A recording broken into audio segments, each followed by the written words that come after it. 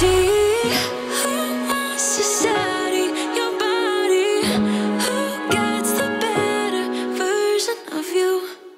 look at the trailer in the back, if you can. Luke C in an HGV, back in an Arctic.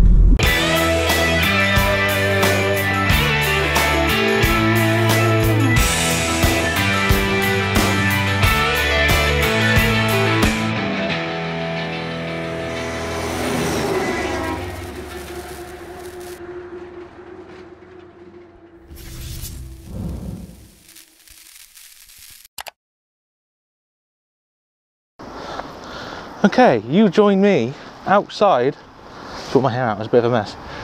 You join me outside DAF, where we just dropped off our truck for a 6-week check, and walking over from DAF to Scania. Why are we walking over to Scania? We've got to take back one of the Arctics. Yeah, got to take back one of the Arctics to the yard from here. So I am technically back in an Arctic. Clickbaity title, maybe, who knows. Got no idea if it's got a trailer on it or not. We'll find out in a second, but let's go get the keys, let's go find it and take it back to the yard. Back in an Arctic. Okay, here she is. This is the truck I'm taking back with me. I'm just waiting to find out whether or not I'm actually taking anyone else with me or not in the passenger seat, because there's 3 of us here, and I could take someone with me, or they could take a car, I don't know. We're waiting to find out, but yeah, I'm just doing some daily checks, making sure everything's alright on the truck, and yeah, and then we'll be off. Got my card in, so I ain't going anywhere until I check the lorry over and make sure it's all nice and safe. But yes, all good. Okay. There we are then, back in the Arctics, albeit for a 10-minute or so journey. But there's a couple of naughty bends coming up, which I ain't happy about. Well, it's not that I'm not happy about it, something else to talk. It's just it's bad enough in a rigid, let alone an Arctic, so it's going to be fun when we get there. It's a proper hard left-hand turn, and I'm definitely going to have to be on the other side of the road to make it, and you can't see what's coming either way, so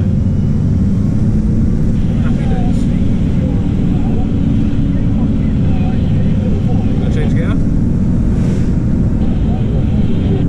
We're in manual, aren't we? Yeah, we're in manual.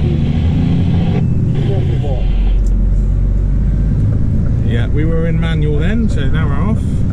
So I think this is a 500 horsepower Scania, so it's got a bit of power. Like I said, it's just it's been a while since I've driven an Arctic. So, I had to reverse out the bay where it was being looked at. I had to reverse it out and got out no problem. So I haven't lost my touch. That's good.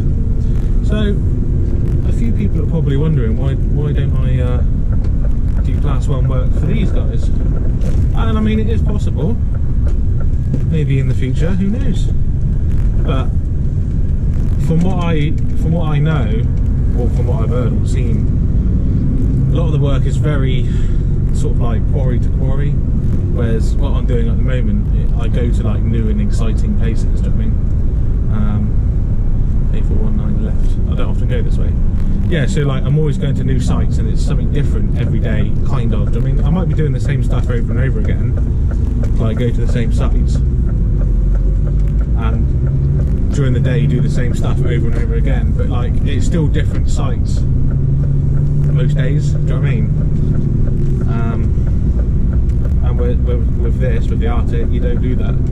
You don't go to the different sites each day. From what I can see, you just go from quarry to quarry, so doing the bulk delivery. So I mean, I do miss the Arctics, 100% I miss the Arctics. I don't miss the hours, that's for damn sure. I just miss the challenge of like negotiating some like country roads and with a long trailer. The thing is, like with these Arctic trailers, with the Arctic tippers, they're not long at all. Just the trailers themselves are so short, so they're not difficult to drive at all. If I struggled right now, I'd be having serious concerned about myself because in terms of Arctic driving, they're probably one of the easiest to drive, the tippers, because they're so short in terms of length, so you can get them in places a lot easier. I mean, you could argue that there's more room forever, in the sense that you know, you can get out of sync with your reverse quite quickly, if that makes sense. Once you lose it, it's gone, in that sense, with a short trailer, but it's also easy to get it back again. Whereas with a longer trailer, you need more space to get it in, basically. So yeah, we're just going to have a nice drive back to the yard now, in an Artic. Oh, I do miss it. And I'm not going to say whose Artic this is, but very clean, very clean. I'm actually impressed with how clean it is. It's like sparkling all over. Very well kept.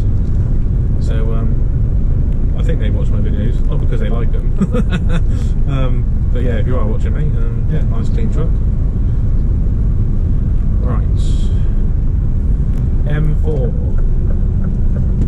I'm going to assume this is the quick, yeah, it's the quickest way.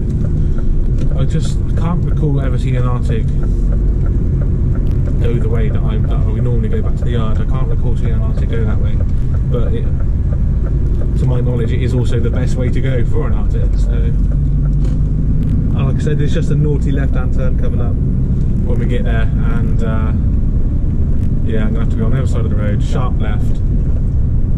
Yeah, but, oh, we'll see. Right, let's keep going. Let's go a bit further.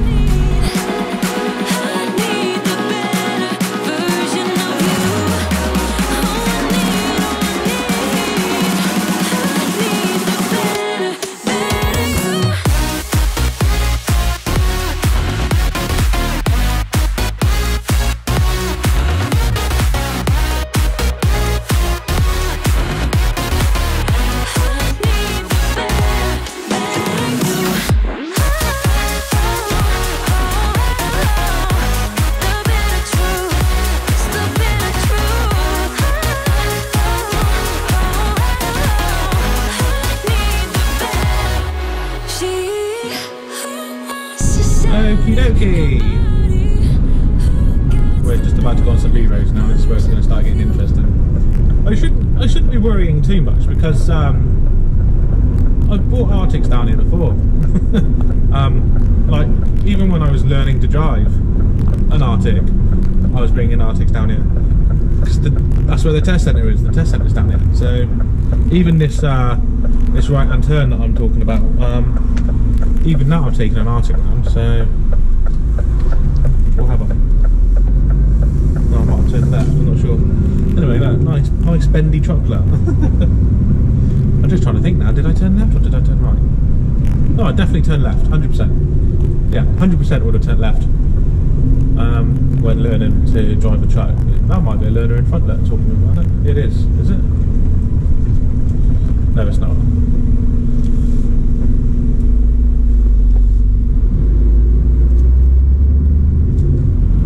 That wasn't the learner truck. But yeah, no, learner trucks do come up and down here all the time.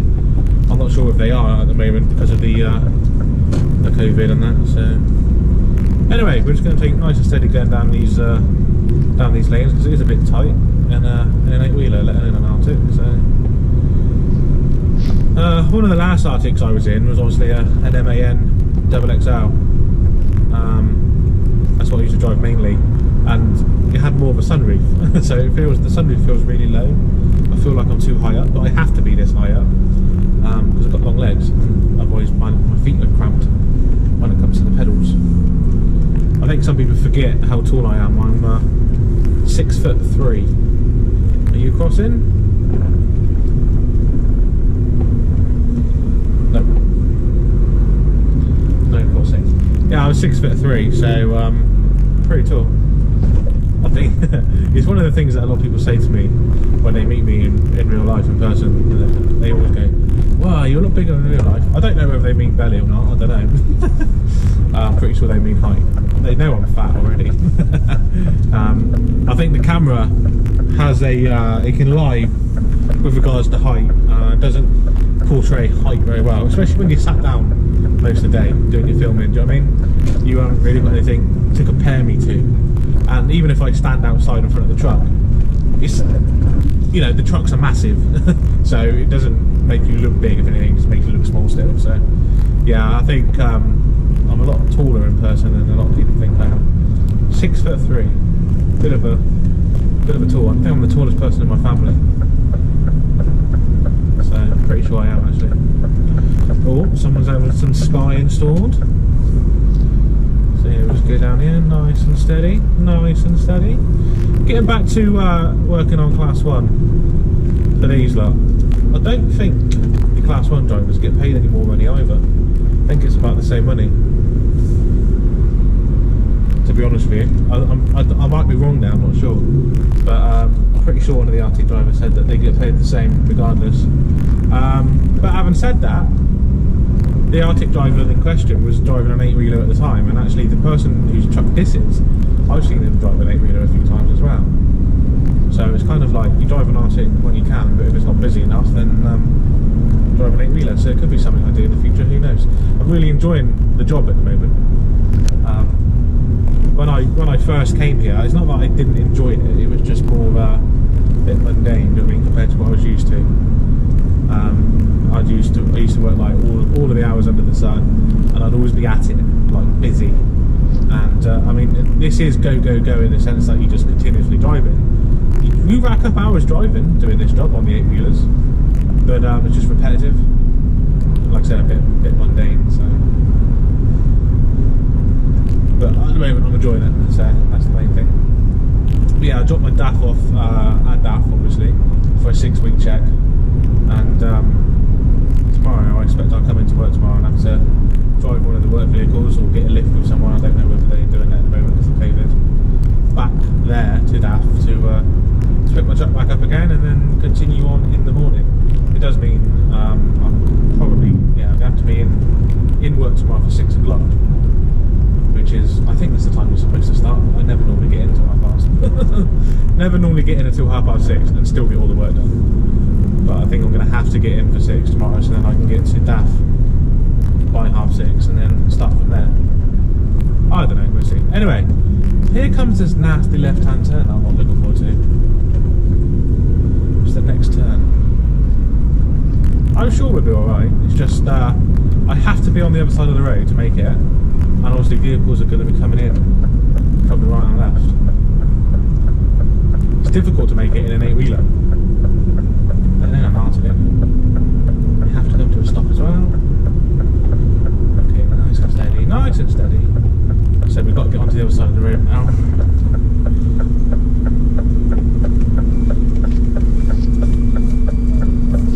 Clear left, clear right. Lovely. Just keep an eye out for that trailer on that house. Take the overswing, which there isn't any. On normally when you drive an Arctic or with a trailer on the back, you make a turn, and obviously you check the trailer, but you also have a quick glance over the other side for the overswing. There's no overswing on these. with a curtain cider trailer or a low loader, but mainly a curtain cider trailer. There's a massive overhang. When you turn right, there'd be an overhang to the left. Lots of people have taken out the tops of cars doing stuff like that. Right, gonna check the speed. We've got to do the speed limit going through here because residents aren't too happy with the amount of trucks going through.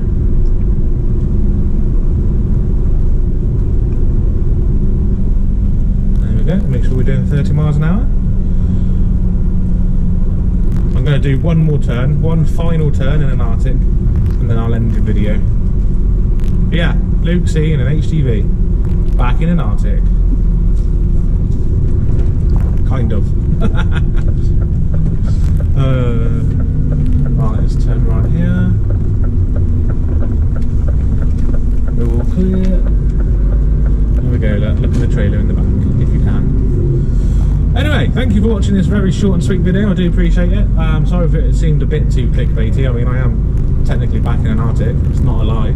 It's been a while since I've been in one, and very happy to be back in one again, albeit temporary.